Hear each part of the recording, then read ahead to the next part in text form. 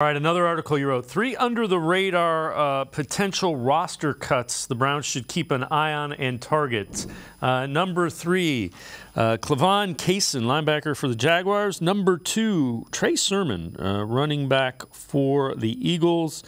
And Neville Gallimore, defensive tackle for the Cowboys. Tell me what you like about those. Which ones you think could end up potentially with the Browns if they get cut?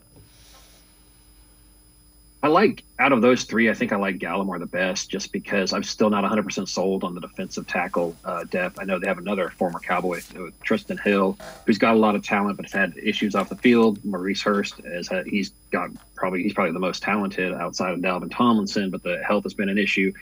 And then you get Jordan Elliott, Tommy Togiai, those guys I'm not 100% sold on. Togiai, I'm not so sure he's even going to make the roster.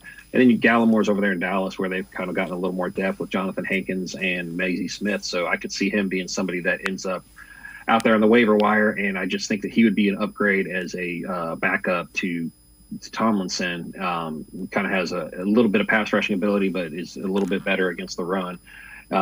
Trey Sermon, I've just, going back to watching him at Ohio State, I really just always liked him. I like his running style. Cleveland doesn't have a lot of depth behind Nick Chubb and Jerome Ford, so I wouldn't be opposed at all to seeing somebody like Trey Sermon in there fighting for the third role.